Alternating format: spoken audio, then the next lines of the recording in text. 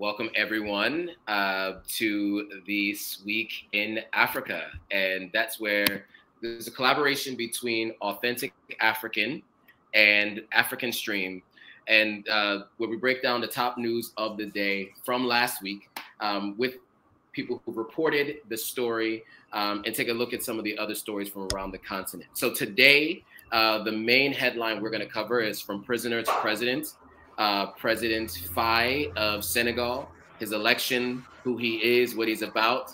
And then we have a few other stories that we are going to discuss. We're going to go over a little bit about an update around what happened in Niger with Niger kicking out the U.S. military. We will also be discussing what is going on in the DRC. And then lastly, some updated comments from Gaddafi's one of his major advisors on how the African Union could have helped save him in 2011. So that's overall what we'll be covering. And so, but first, I think we should do some introductions. I've done a lot of talking. I would introduce myself second, but first, I think we should have our co-hosts introduce themselves, and then I'll introduce myself next. Okay, greetings. I'm super happy to be on. My name is Inem. I am a journalist with African Stream. I'm based out of Ouagadougou, Burkina Faso. And so I'm really excited to talk about all of these updates. And to be back on the show for the second episode. Absolutely. And we did this about 2 weeks ago. Last week, we were unable to do so because of some travel. But the idea is we will be doing this weekly. And of course, my name is Joe Hotagua. I'm an American-born Sierra Leonean. I repatriated from the U.S. to West Africa in 2020. So I've been living here in Ghana and in Sierra Leone. My platform that I run is called Authentic African. And the idea is that we focus on Pan-African breaking news, activism, culture, and history. And the goal is to bridge the gap between Africans and the diaspora. So with that, let's jump into today's story. So the first story, as I mentioned, is From Prisoner to President. And the reason why we titled it that way is because that is the case. President Faye has a very interesting background in the story. And because he was just elected last week, and we did speak about it briefly last week, we wanted to kind of do an update. So let me kind of just read through a little bit about him, and we'll watch a couple of videos that'll kind of give a little bit more context, and then we will react to it and hear your thoughts. So in a change of fortunes fit for a fairy tale, Senegal's Faye has transformed from prisoner to president of his country in less than 3 weeks. The 44-year-old Pan-African was sworn in as the 6th Senegalese leader on April 2nd after a convincing win in last month's presidential election. Faye's path to the presidential palace was full of twists and turns. Initially, he was not even supposed to be on the ballot.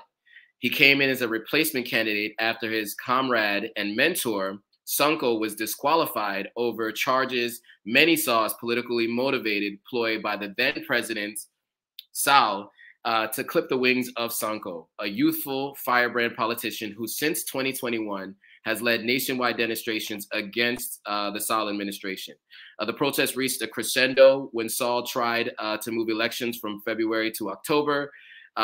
They not only pressured him into moving back the election date to March, they also led to the release of political prisoners, including Faye and Sonko.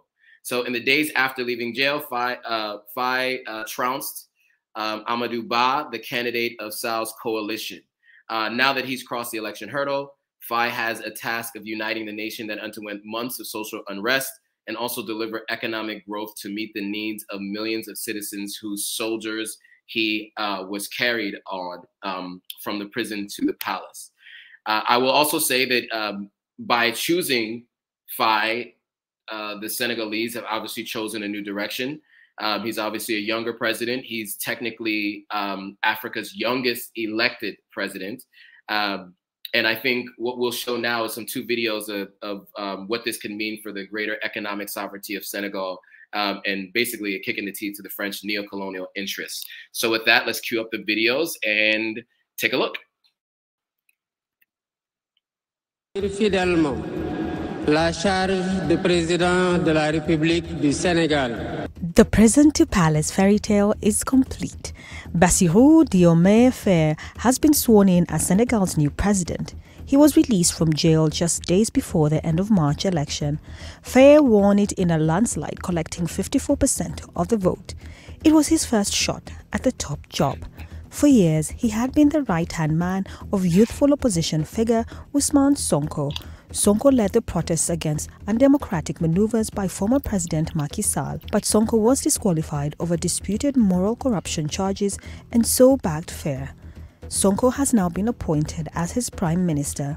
Faye has his work cut out once the post-election euphoria ends. Expectations are high, especially among the young who were key to his victory. Many want to see a departure from Sall's pro-France posture. Faye has pledged systemic change and to defend Senegal's sovereignty. He's also vowed to renegotiate oil, gas and mineral contracts with foreign operators. If he delivers, Senegal could be a beacon for the new Africa.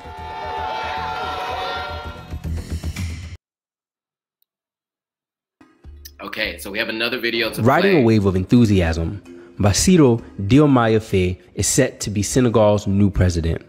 His main competitor conceded defeat based on preliminary results from Sunday's election. The Constitutional Council is expected to announce final results on April 3rd.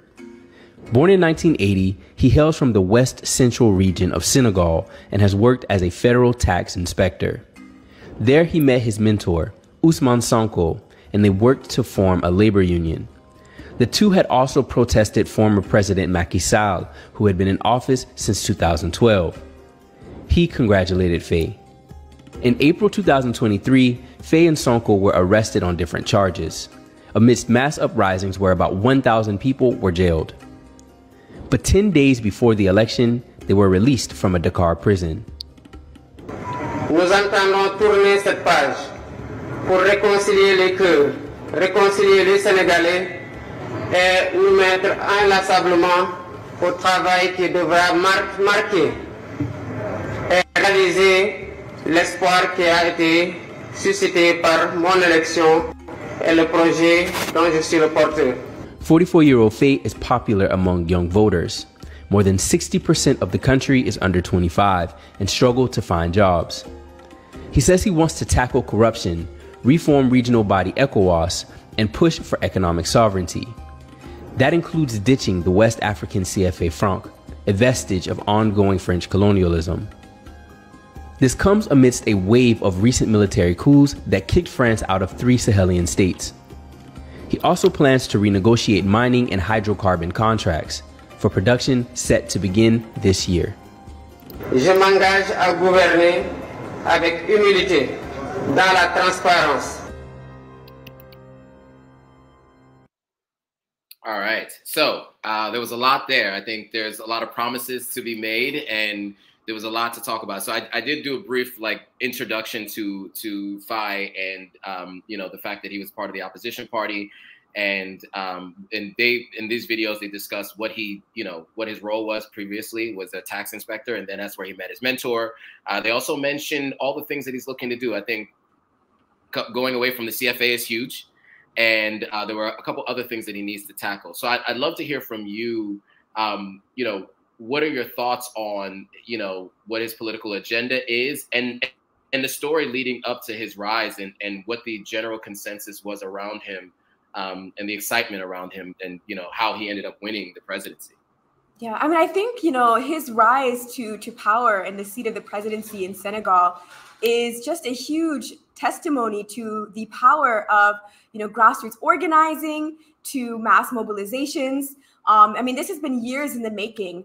Senegal has been a hotbed of a lot of anti-imperialist movement on the ground, kind of beginning sort of around 2018 with the frustration towards Macky Sall's really pro-French economic policies. We saw movements like France dégage, which means France, get out of here, waged by somebody called, or an organization called the Front for an Anti-Imperialist Popular and Pan-African Revolution, aka FRAP. So you can Google that acronym.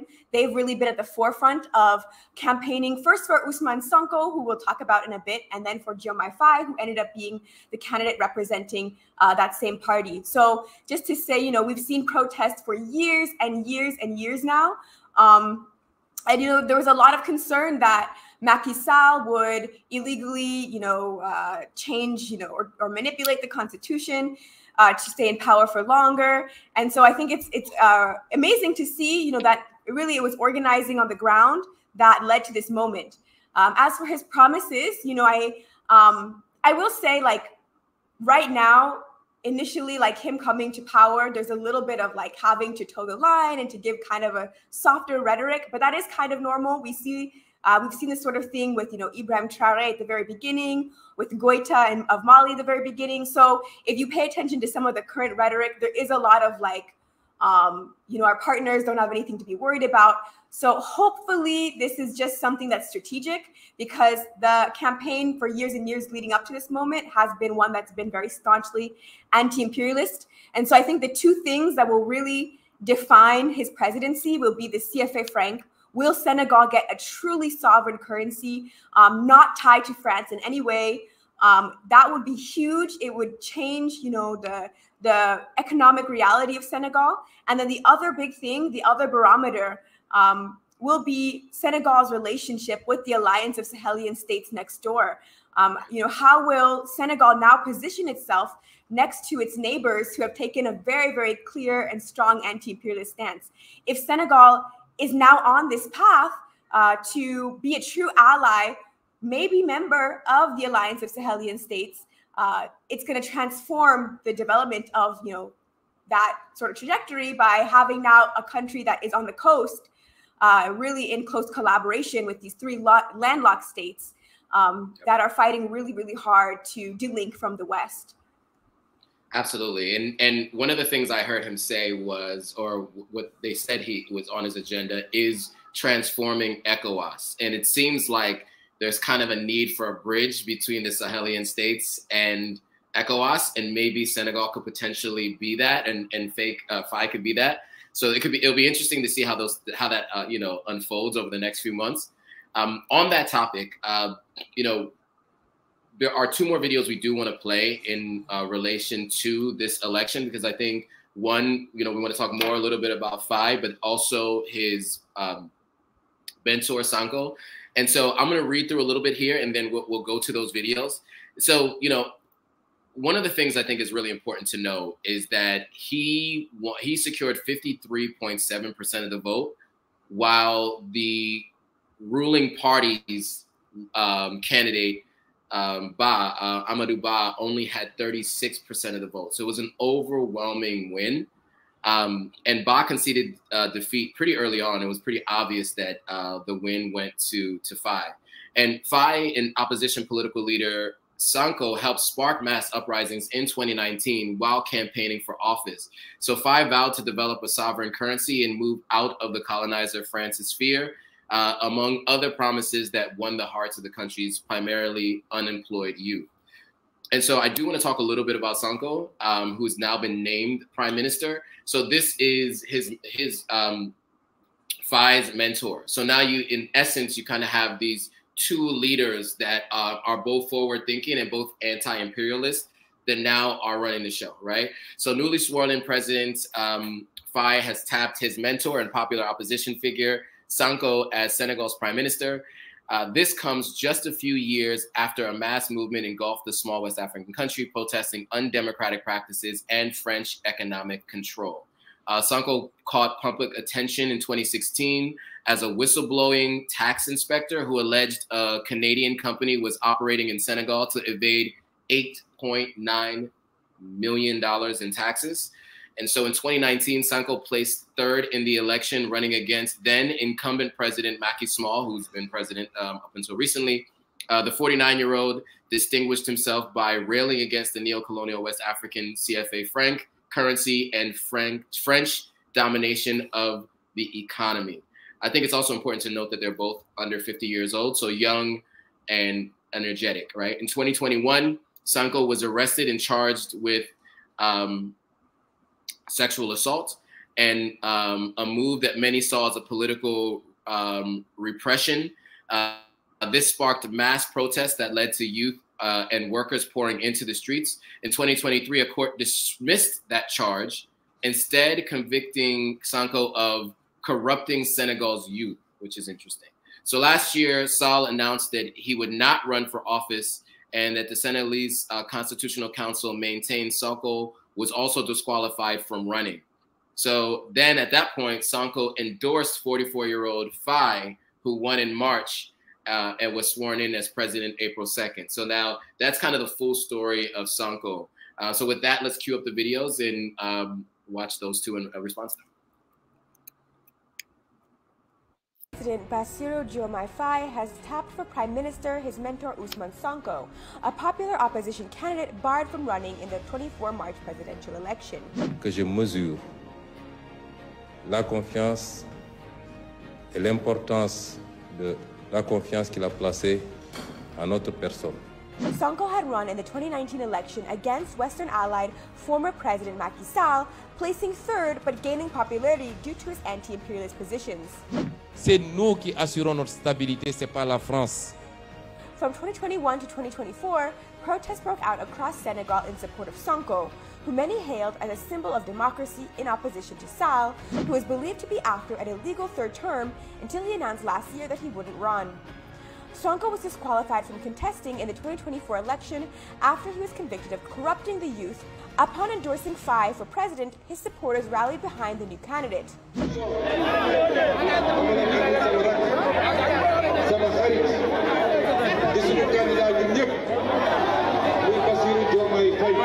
Now Faye and his chosen Prime Minister Sonko are at the head of Senegal.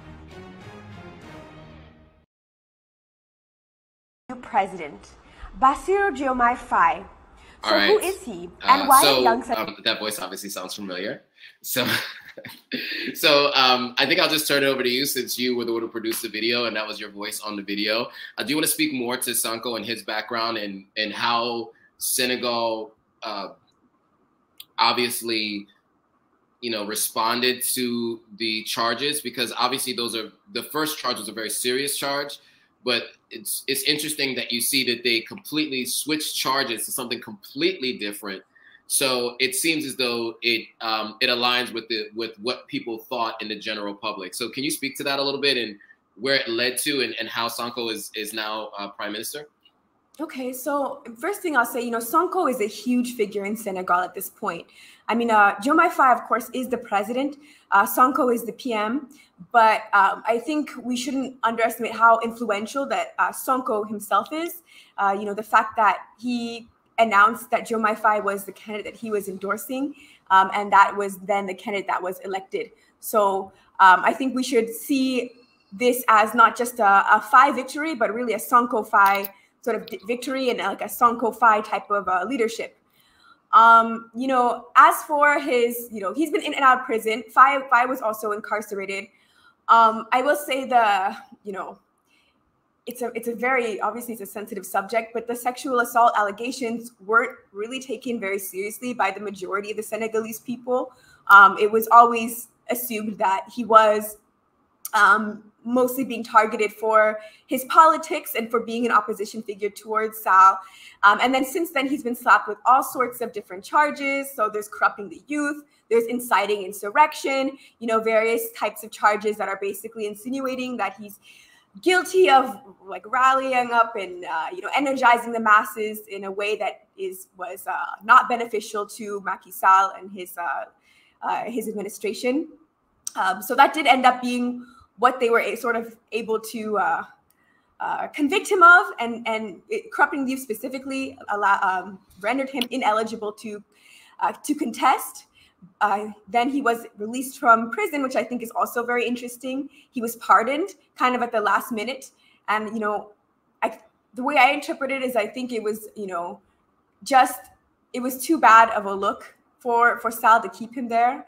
I don't know if anything happened or not behind the scenes that we don't know of, but I do think that at a certain point, Sall had to recognize that his party it was just no way that You know, it's been years of serious protests, and I think it was like just a risky situation that could have ended up being an actual insurrection, similar to maybe what we've seen in the past in Burkina Faso in 2014, when the people, you know, overthrew Blaise Compaoré.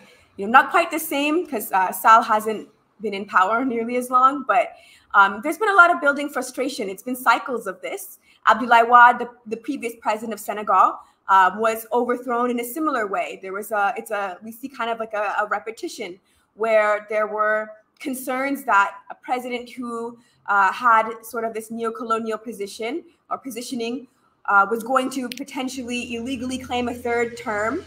And then there was like a rise up. And unfortunately, last time this happened, we got Macky Sall. And so I think, you know, hopefully there's been a push towards more kind of ideological clarity. It's not just this time that we don't like Macky Sall, but much more clarity around what our actual objectives are, which are, you know, we don't want to be a French neo-colony. We don't want to have these sort of imperialist relationships. And then with, again, the alliance of Sahel states right next door, like now we have this model. I think there's a lot of pressure that on the shoulders of Diomaye Faye and Sonko, saying, okay, we have to live up to this expectation of what the people clearly want. So I think this has the potential to be really big. And it really does need for the grassroots, the people of Senegal, to keep pushing and to keep being very, very clear about like what their expectations are. Absolutely. And I love to see the will of the masses come to fruition, right? I mean, this is super important. You know, something we talk about living in the West, right, is, you know, our freedom of speech and the right to assembly and all of those things. And a lot of times you don't necessarily see the outcomes you'd like to see. And clearly you saw that here in Senegal, right? First of all, they were released from prison because they were, what it seems like, were unjustly imprisoned. And then a free and fair election actually was run, and the will of the people, you know, was what came to fruition. So that is encouraging to see. You know, so that's the kind of thing we want to see. So that is a step in the right direction.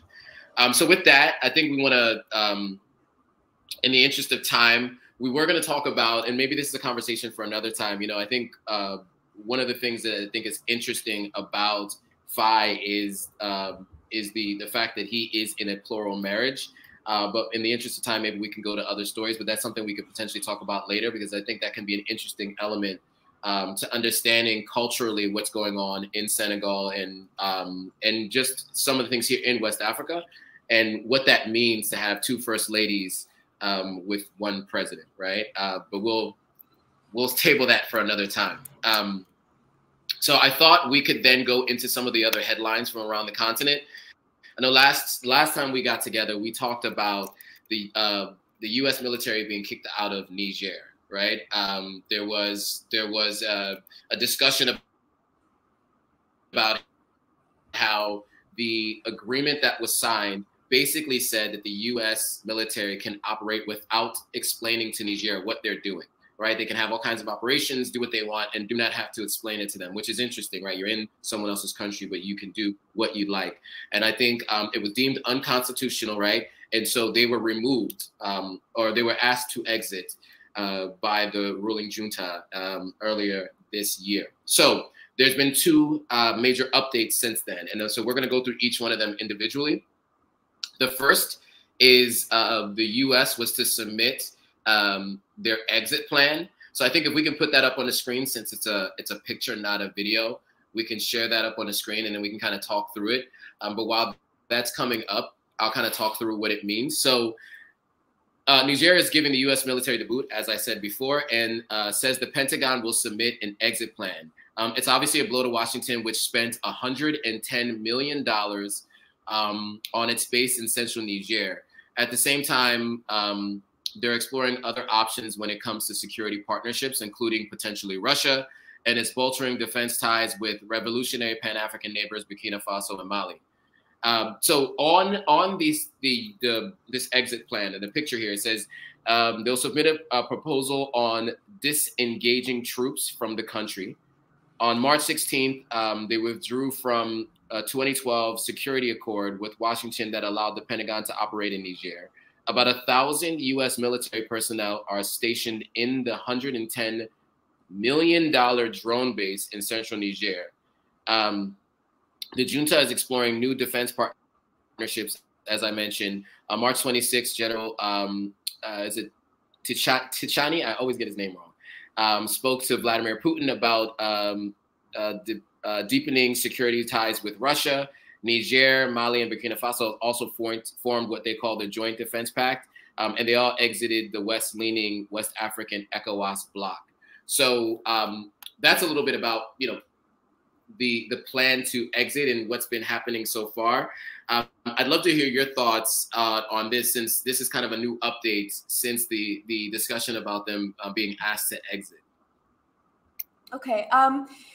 You know, so my thoughts are kind of tied with the video that we're about to play. I don't know, maybe we should play the video because I feel like I kind of want to respond to both. Okay. Because otherwise, there's something I want to say, but if I say it now, I'm going to end up repeating myself because it's super relevant to the video. Okay, so let me give a quick preamble to that, and then we'll put the video up there. So, so the video is Matt Gaetz. Okay, well, let me read this, and then we'll talk about Matt Gaetz. So Niger's new assertiveness is not going down so well in the U.S. Congress. Last month, of course, it was announced by the junta of Niger that the military cooperation with Washington was going to be ended. And in this clip, you will see how Republican U.S. Congressman Matt Gaetz took the news. He lets rip his feelings at the commander and the head of the commander, General Michael Langley, the head of the United States Africa Command, or AFRICOM. Gaetz points out that the U.S. invested $500 million in Niger, according to the investigative journalist Nick Turse, since 2016.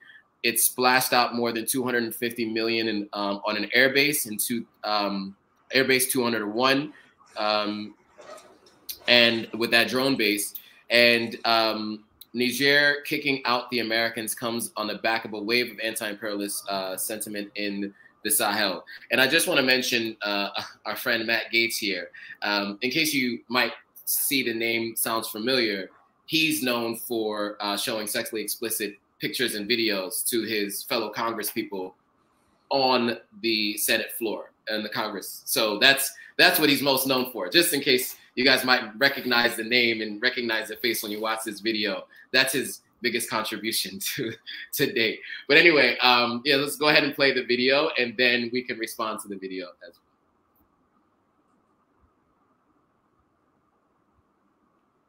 well. March 16th, 2023, Secretary Blinken calls Niger, quote, a model of resilience, a model of democracy, a model of cooperation.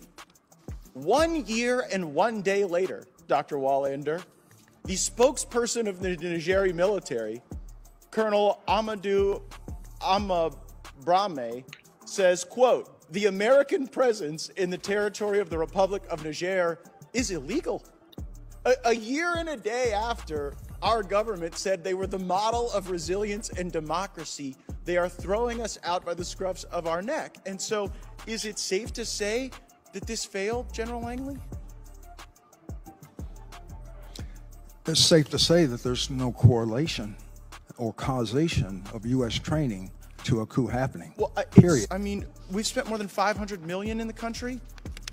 What can you say we've got for that $500 million as we sit here today? There was a buy down on an insurance policy for protecting the homeland.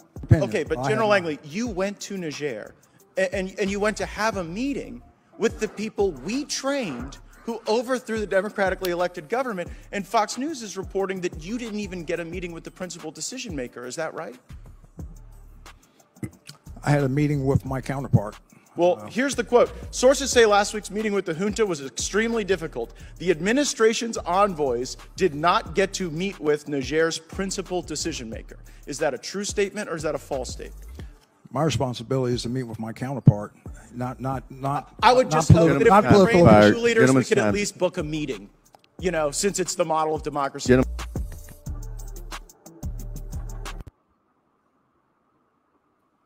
All right, I have some thoughts, but I'd love to hear your thoughts first, Inem, please. Me too. I also have quite a few thoughts here. I mean, okay, so I think we clearly should understand that in any sort of situation like this, you know, Niger giving the United States the boot, the United States is not going to be happy. Niger is a very, very, very important like strategic sort of hub for the United States military operations. The United States has invested more in military operations in Niger than in any other country in Africa, with the sole exception of Djibouti in the Horn of Africa. So this is really like, you know, this was AFRICOM, the U.S. Africa Command's major base in West Africa that was also supposed to be, you know, the center of all their operations into Central Africa. So it was like really supposed to be something that was supposed to be their strongest, you know, center of operations. So this, the coup that happened, you know, I imagine it was a major shockwave. Clearly, we're seeing that there's some level of serious upset within, you know, the U.S. sort of political apparatus.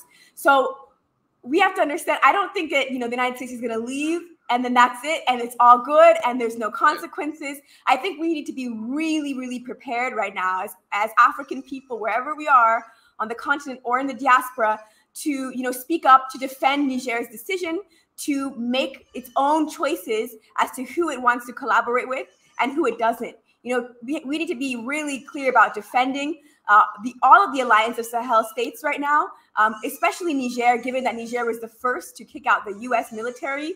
And then, you know, I do anticipate and hope that Burkina and Mali will make similar decisions. But I really don't think we should imagine that there's going to be no consequences. I think we might see things like potentially some form of economic sanction or otherwise efforts to destabilize Niger through media propaganda, through, you know, trying to seed some sort of division within the state. These are the typical tactics that come up when this sort of decision is made. So I think we should all be very alert in terms of like, okay, how can we be very clear on terms of Niger and what's going on and what the stakes are and why Niger is making this decision. Other thing real quick, you know, we have these kind of conversations. I think it came up during the last episode, like, why is the U.S. in Niger? You know, why does the U.S. have their military in Africa? You know, why, you know, we say that, you know, they say that they're fighting terrorists, and then we see that this problem of these paramilitary terrorist organizations are proliferating.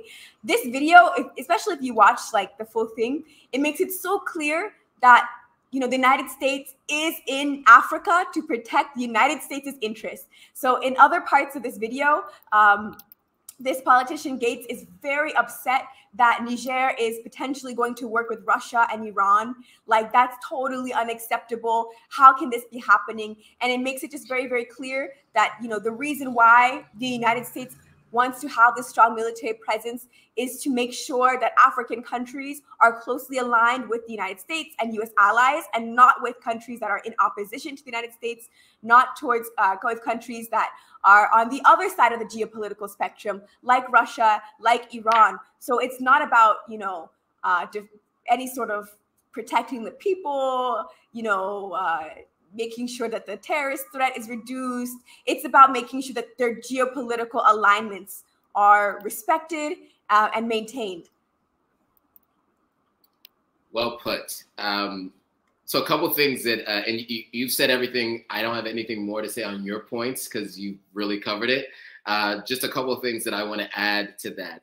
Number one, I think Matt Gaetz, you know, obviously it's political theater, right? A lot of times when you get up in front of Congress like that, they get 2 minutes to speak, right? So of course they're going to fiery whatever. They're getting sound bites and clips that'll go up on Fox News, MSNBC, CNN, whatever. But that was a bad faith line of questioning, because the question was, you didn't meet with the sole decision maker, when clearly the goal was to meet with his counterpart, which he said 3 times, or at least 2 times in that clip. And so if you are addressing who he was there to meet and he met with that person, that's who he was supposed to meet with. The United States president does not meet with generals of another country. You meet with the president. So if you have a high-ranking general, the high-ranking general is supposed to meet with another high-ranking general, not the person who's running the country, right? You meet with your counterpart. That's just a normal thing. I think as the United States, they expect, because they're the big brother who's in charge of everything, or would like to be, that they can have lower level people within the administration or within the military meet with the highest ranking person in a particular country, which is not customary for most country to country meetings. That's not how it normally works. But because I'm sure in his mind, he's thinking like, we're America and you're just little Niger, your president needs to be meeting with one of our generals, which is not, or your leader should be meeting with one of our generals, which is not the way it goes. So I think that was in bad faith, just speaking to that, because, you know, I think it was, you saw it in that clip, but I don't, you know, it's not really, wasn't much context given to that piece. And then the other question that he asked was, what did we get out of it? We spent 500 million or whatever it was. What you got out of it, the ability to spy and fly drones without any oversight since 2012. The agreement was signed in 2012, if I'm not mistaken, right? I know it was 2 weeks ago when we spoke about this, but I think the agreement was signed over 12 years ago. So you spent at least 10 years, let's say, being able to do what you want, however you want, without any oversight from the country you're in. So, you know, that was the $500 million prize you got. And so now, of course, they're going to decide that you no longer get to operate within that country. I think anybody would feel that way. It's just common sense that anyone would feel that way. So, and then to the last point, him saying that they are an example of democracy. I mean, you know, although it wasn't a democratically elected junta, it was the will of the people. Right. It's, you know, when the government was taking over, you saw elation and people responding in a way that looked a lot like your favorite candidate winning. Right. In the streets. So to me, although it wasn't a democratically elected president or leader, it does seem as though that was what the will of the people. That was the will of the people. And so I just wanted to add that, because I think that, you know, those two pieces I don't think were really discussed in the video. And that, to me, you know, I see that as a bad faith argument on Matt Gaetz's part, and that's just kind of his thing. That's what he does. So I just felt like I had to address that directly. All right. So on that, there is more about Niger. Oh, actually, that was all having to do with Niger. I'm just going to see if there are any comments from anyone in the audience about Niger. I think everyone's just saying hello and joining in on the discussion. Okay, so now I think we can shift gears a bit to DRC, the Democratic Republic of Congo.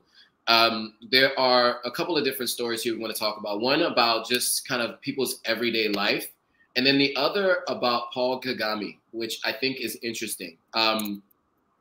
Quick, like, little side note. You know, I've been since living on the continent for the last 4 years, I've been having a lot of conversations with people about you know, the idea of democratically elected leaders versus, you know, benevolent dictatorship, right? And specifically having not lived through, but having been in a country that has lived through a civil war in Sierra Leone, and having had democratically elected leaders over time and not really seeing the progress we'd like to see. But then you see Rwanda, which has had a civil war, which obviously was depicted in a movie, Hotel Rwanda. If you guys haven't seen it, you should watch it. Don Cheadle did a great job in that movie. And I thought that was, so we would have these conversations about how Rwanda has done such a great job of coming out of that civil war and becoming, it seems like, economically dependent, thriving, becoming a new center for places for people to visit. And so over the last few weeks, thanks to African Stream, by the way, I've become more aware of Rwanda's role in the DRC. And so I think what we'll talk about here now is what Rwanda's role is, and we'll watch a video, and then we'll talk about what everyday life looks like for people, specifically during Ramadan. But I just want to read this first. So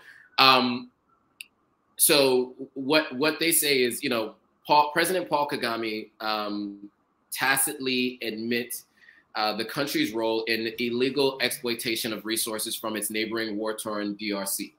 He doesn't hide the fact that stolen minerals are funneled through Rwanda before being sold on international markets.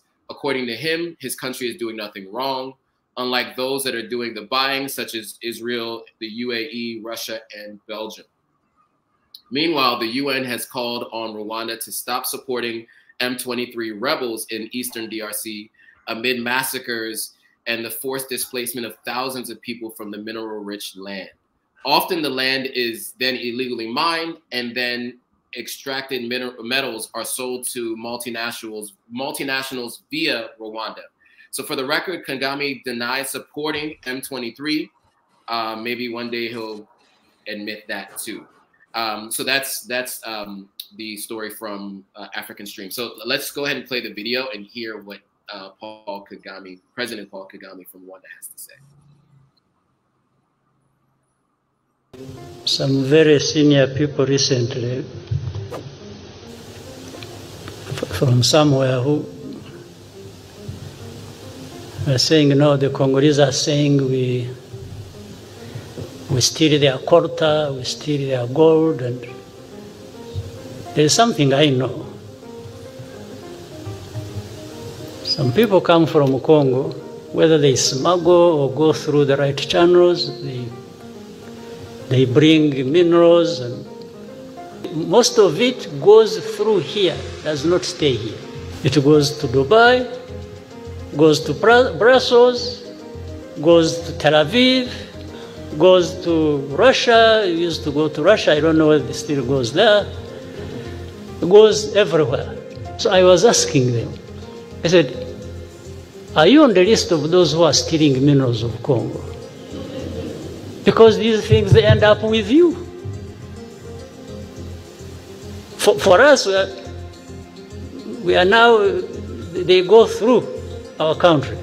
But they're accusing us of stealing Congo's minerals. How about the destination? Why don't you talk about it? And if we actually deployed everything, every effort, and stopped this thing flowing, the accusation would be even worse.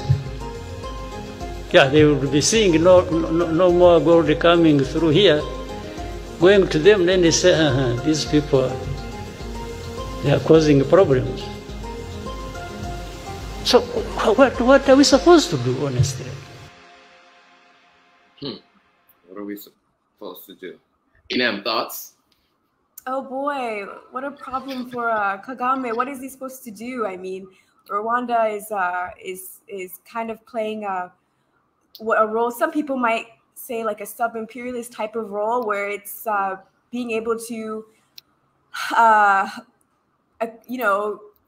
play sort of this middleman role, have like certain resources, this relative development compared to neighboring states and other African countries at the expense of the people of the DRC. What a problem to have, Paul Kagame. I would say that, he's kind of the like a prime example of somebody who I would call like a comprador.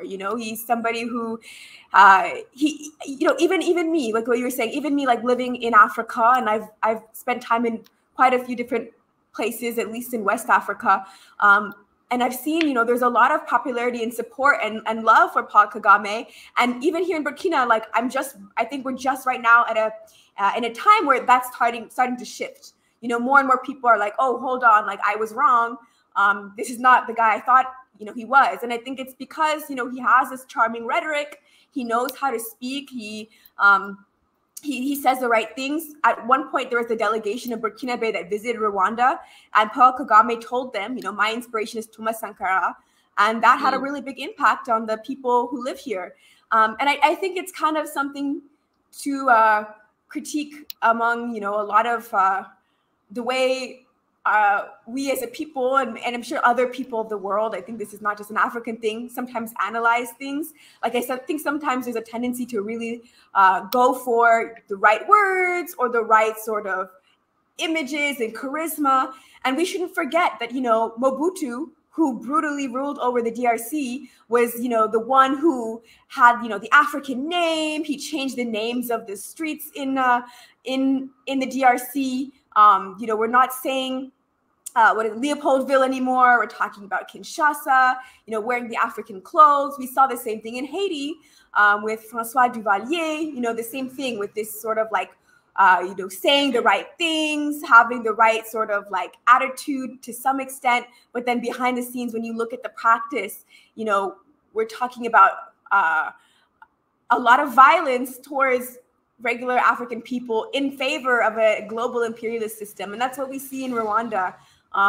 We see that through the plunder of the DRC, Rwanda, specifically Kagame, has been able to kind of maintain this position of relative, I guess, economic privilege. I mean, we know that Rwanda is still not, on the UN Security Council. Rwanda doesn't really have a say in the IMF or the World Bank. But I guess for the small relative privilege, Kagame is willing to risk and cost millions of Congolese lives. And also not to not speak too long, but just to say, so I live in Burkina Faso. Half my family is from Nigeria. I have no personal tie to the DRC, but I have to say that the Democratic Republic of Congo is like the primary battleground for Pan-Africanists. It really is like honestly the most important state in terms of, it's the heart of Africa's resources, more resources than any other country. It has enough, from my understanding, fertile farmland to feed the entire African continent several times over. The hydroelectric power of the Congo River could provide electricity to the entire African continent and still have electricity left over to export into Europe and parts of Asia. Kwame Nkrumah understood that the DRC really is like the primary battle for Pan-Africanists. Like, it really will determine the destiny of this continent. He wrote a book that I encourage people to read, The Challenge of the Congo. So just to understand, like, this is not some light thing. The DRC, what has happened, throughout the Kagame era, but really for generations and generations going back through the colonial era, it's just so important that we understand, like, this is the battle of all of us. This is every African person needs to be paying very close attention to all of the developments in the DRC. Well put, yeah. And just to add to that, I think there was a couple things that I watched. When I first saw that video, I was not ready for that response. I didn't think that's what I didn't think that that's what I was going to get.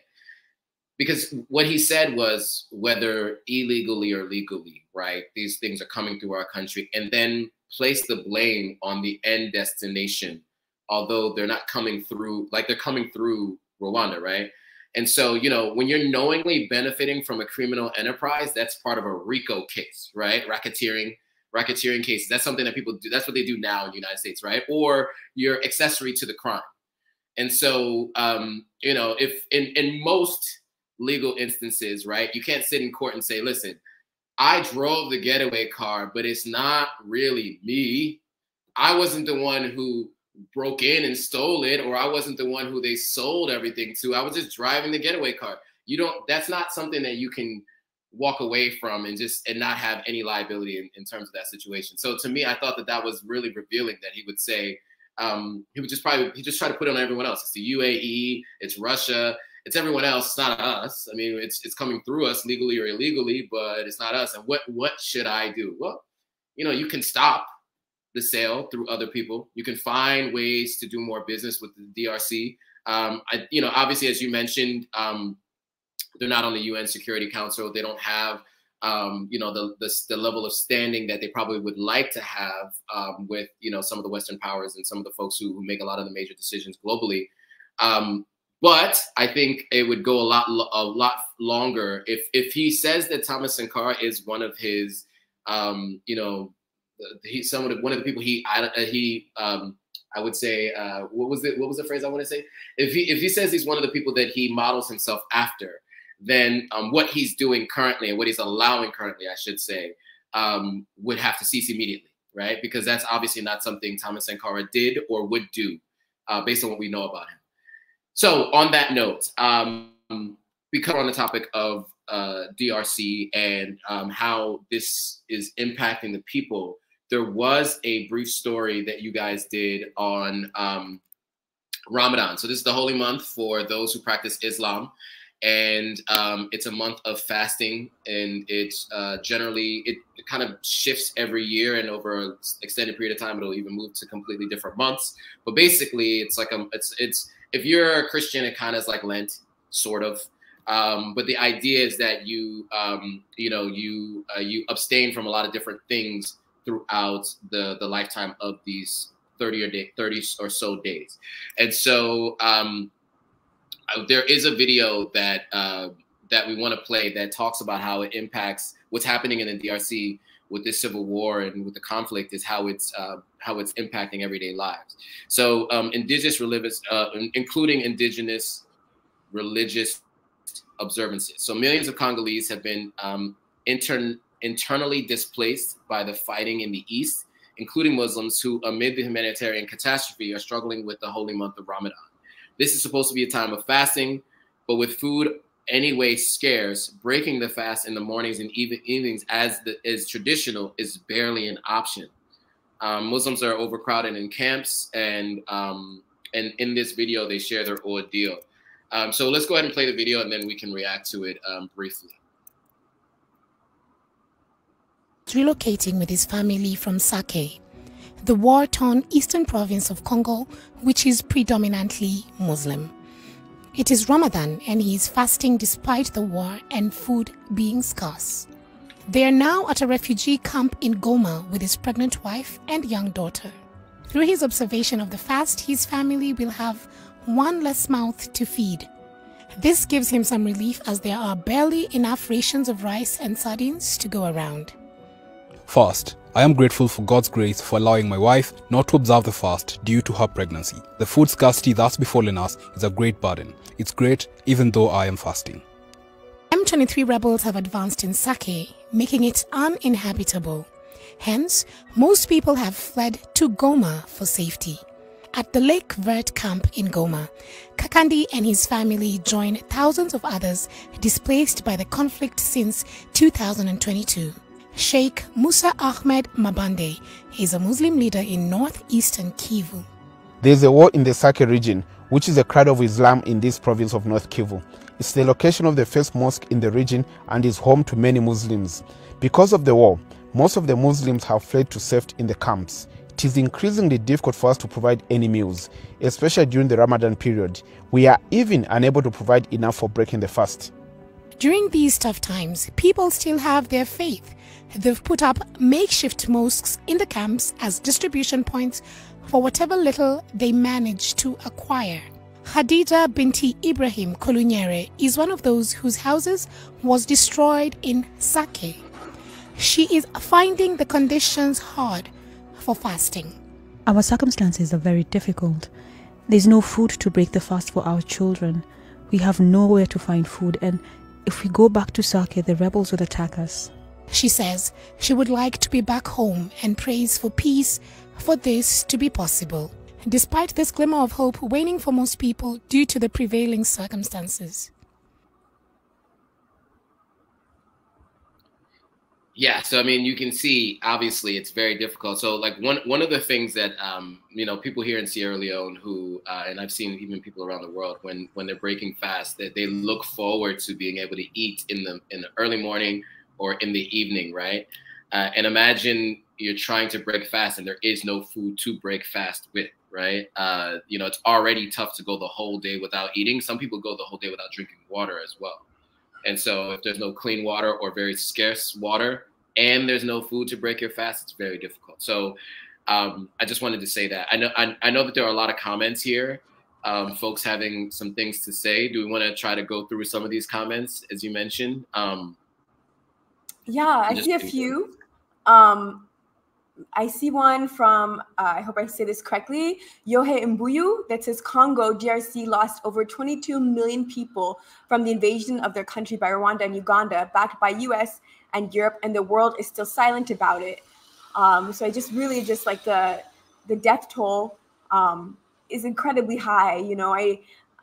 I don't know off the top of my head the exact death toll, but I do know it's in the millions since I believe like around the mid-90s. I have to fact check exactly what the statistic is, but it is millions of lives from this I guess conflict. I don't even like the word. It doesn't feel like the right word, but I see another comment from Susie Siluk. Those wealthy countries profiting from this racketeering should be encouraged to address the destruction of the DRC. And unfortunately, unless they're forced to, they never will. I mean, Right. It really is a question of, you know, being forced to, but yeah. Masi Main also says that Congo is definitely the heart of Africa.